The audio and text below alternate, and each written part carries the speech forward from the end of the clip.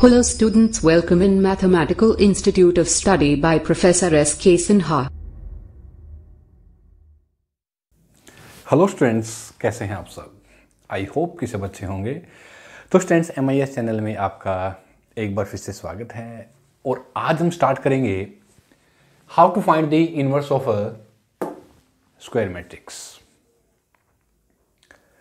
This topic is most important for you, for the students of BE, BTech, BSs, BBA, BCA, 11, 12 class students and other competitive examinations also. Okay, students, इससे पहले मैं आपको chapter matrices से determinant of the matrix of second and third order, how to find the minor and the cofactors and adjoint of A matrix मैं आपको already करवा चुका हूं, जिसका लिंक मैंने अपने YouTube चैनल के डिस्क्रिप्शन बॉक्स में ऑलरेडी दिया हुआ है। तो रिवीजन के लिए आप मेरे चैनल MIS इंडिया पे जाके देख सकते हैं। ओके, तो स्टूडेंट्स, आज मैं फिर अपने प्रीवियस लेक्चर को कंटिन्यू करते हुए, इस चैप्टर मैट्रिसेस को कंटिन्यू करते हुए आज स्टार्ट करेंगे inverse of a square matrix. But before starting this topic, first of all subscribe my channel and press the bell icon, ताकि आपको मेरे हर एक लेक्चर की update video time to time मिलती रहे। मैं SK सिन्हा MIS चैनल में आपका स्वागत करता हूं। तो आइए इसमें स्टार्ट करते हैं inverse of a square matrix. Okay, तो स्टूडेंट्स, सबसे पहले तो आपको ये पता होना चाहिए कि जब हम इनवर्स फाइंड आउट करते हैं किसी भी मैट्रिक्स का, ठीक है ना, तो matrix should be square. Okay, तो क्योंकि हमने डिटरमिनेंट फाइंड आउट किया, और हाँ, इनवर्स निकालने के लिए सबसे जरूरी चीज है कि जो आपका डिटरमिनेंट है वो कैसा होना चाहिए, नॉट इक्वल टू 0, और you can say non singular. Okay, non singular mean determinant of the matrix A is not equal to 0। ऐसी कंडीशन होगी तो हमारा जो इनवर्स है वो एग्जिस्ट करेगा, अदरवाइज नहीं। ओके, तो चलिए स्टूडेंट्स स्टार्ट करते हैं कि एक्चुअल में inverse of the square matrix क्या है, क्या इनवर्स है, क्या इसकी प्रॉपर्टीज हैं। आज इस लेक्चर में हम ये सब डिस्कस करेंगे। ओके, तो चलिए write down please and make a proper notes. If matrix A is an road square matrix, ठीक है students, N road square matrix, and if there exists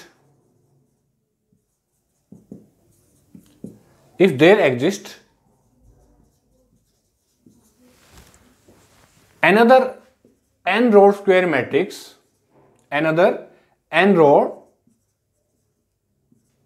square matrix B, ठीक है स्टूडेंट्स, एक matrix A ले ली हमने कि if A is n-row square matrix and if there exists एक और another n-row square matrix B such that AB is equal to BA, okay, and this is equal to identity n, means n is any number, any positive number, so your identity is depend upon the order of the matrix. Okay, if matrix is 2 by 2 order, matrix also be 2 by 2 order. if matrix order is 3, तो हमारी identity है वो भी कितने order की होगी, 3 order की। तो it means AB is equal to B is equal to identity and where n is any positive integer. Okay, then matrix A is said to be invertible or inverse. Then A is said to be invertible and B क्या है, and B is called the inverse of matrix A। ठीक है students, कि जो A है हमारे पास यहां पे, means A is said to be invertible matrix and B is called the inverse of matrix A। बात समझ में आई आपको इसके अकॉर्डिंग? देखिए, ठीक है ना। तो स्टूडेंट्स यहां लिखिए आप, नोटेशन क्या है इसके, देखिए नोटेशन ऑफ द इनवर्स। ये आपको कंसेप्ट क्लियर हो गया स्टूडेंट्स? पहले मुझे बताइए फ्रॉम दिस साइड। ओके, कि if A is, I repeat, कि A is n squared matrix and if there exists another n squared matrix B, कोई भी एक n squared n नंबर की एक मैट्रिक्स है और B भी एक n नंबर की रोड मैट्रिक्स है, such that their multiplication of the right to left, left to right means AB is equal to BA is equal to identity, means then this A is said to be invertible and this matrix B is called the inverse of matrix A. Okay, so write down the notation. Notation देखिए students, the inverse of a square matrix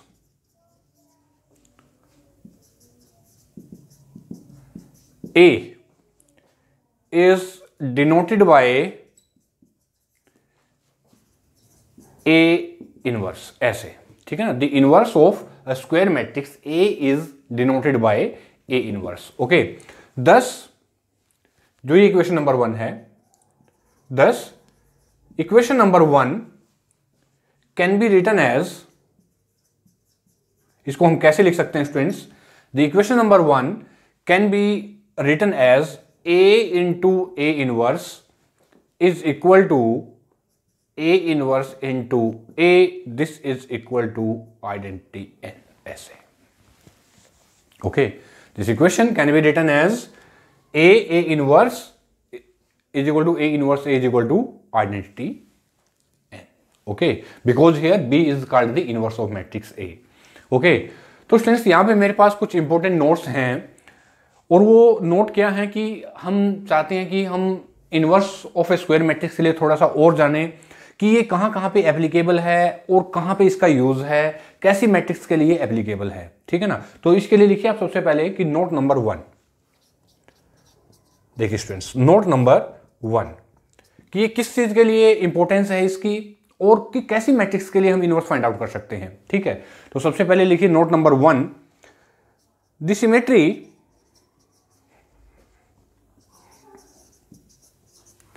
the symmetry in equation number 1 show that if B is inverse of A, B is inverse of A, then A is inverse of B, then A is inverse of B. ठीक है students. So this also so that, this also, ऐसे लिखे, this also proves the inverse, this also proves the inverse of the inverse of A, of the inverse of matrix A.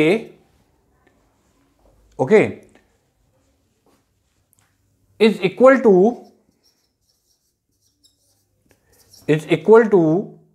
A, that is A inverse and again its inverse is equal to A. देखिए note कीजिए point, बहुत important point है कि the symmetry in equation number 1, मैं इसकी बात कर रहा हूं कि so that if B is inverse of A, then अगर B हमारा इनवर्स ऑफ A है, then A is inverse of B. ठीक है students, this also proves that, this also proves the inverse of A.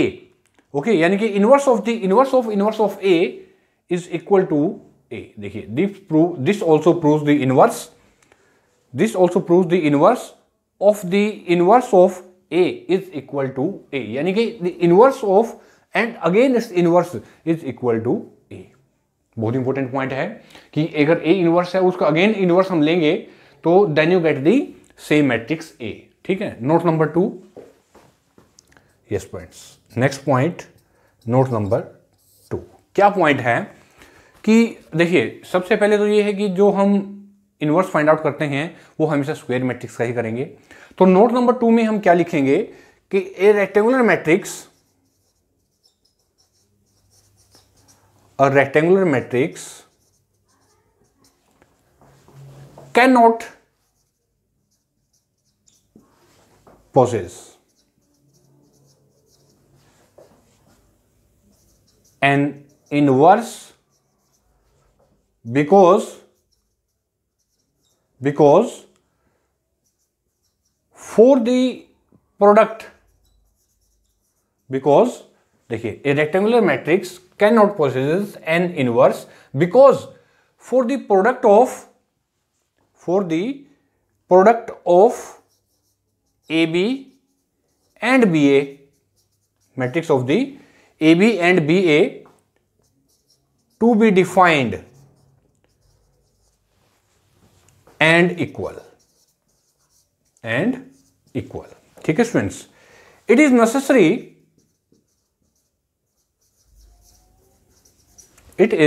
necessary that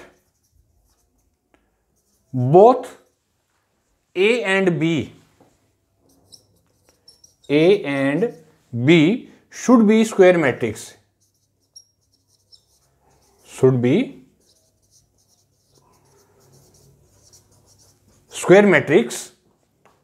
of the same order.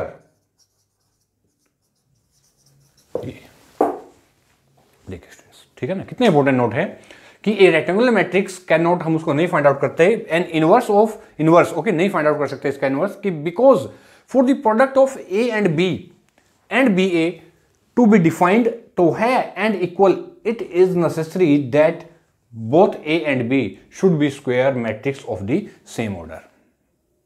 ठीक है students, कि भाई इनका प्रोडक्ट तो ठीक है, A B equal to be हो जाएगा हमारे में, यानी कि रेक्टेंगुलर मैट्रिक्स के लिए ये कंडीशन एप्लीकेबल है कि अगर हम रेक्टेंगुलर मैट्रिक्स को और स्क्वायर मैट्रिक्स से मल्टीप्लाई करें और स्क्वायर को रेक्टेंगुलर से मल्टीप्लाई करेंगे, ये तो पॉसिबल है कि वो A B equal to be ए हो, लेकिन ये जरूरी नहीं है कि जो हमारे रेक्टेंगुलर मैट्रिक्स है उसका हम इनवर्स फाइंड आउट करें। तो इसलिए ये नोट कहता है, this note number 2 is most important, कि हम केवल स्क्वायर मैट्रिक्स का ही इनवर्स फाइंड आउट कर सकते हैं। Okay, for square matrix, when we find the square matrix, when we find the inverse of the matrix, matrix order should be square. ठीक है students, कि जब हम कोई भी इनवर्स फाइंड आउट करें किसी भी मैट्रिक्स का, तो मैट्रिक्स का ऑर्डर कैसा होना चाहिए? स्क्वायर होना चाहिए। बात समझ में आ गई सभी को लास्ट में स्टूडेंट्स? Yes, okay. तो ये थी हमारी डेफिनेशन और नोटेशंस और some notes of the inverse of a square matrix. तो उम्मीद करता हूं स्टूडेंट्स कि आपको मेरा आज का लेक्चर बहुत अच्छे समझ में आ गया है on the based of inverse of a square matrix. ये students, have you any problem? और इसके बाद भी अगर आपको प्रॉब्लम है तो आप मेरे यूट्यूब चैनल पे जाइए, ओके, कमेंट बॉक्स में लिखिए जो भी आपको प्रॉब्लम है और मैं आपकी प्रॉब्लम जरूर से जरूर सोल्व करूंगा, डेफिनेटली। ओके, तो बताइए स्टूडेंट्स, आपको मेरा ये आज का lecture on the based of the inverse of the matrix कैसा लगा? तो प्लीज़ लाइक बटन तो प्रेस कर ही दीजिए, साथ में शेयर कीजिए, कमेंट कीजिए, ताकि मैं इसी तरह से आपके लिए कुछ और मोस्ट इंपॉर्टेंट आर्टिकल, थ्योरम्स और इससे रिलेटेड कुछ मोस्ट इंपॉर्टेंट क्वेश्चंस इसी तरह से कंटिन्यू लेकर के आता रहूं। तब तक के लिए students, bye bye, thank you very much and all the best.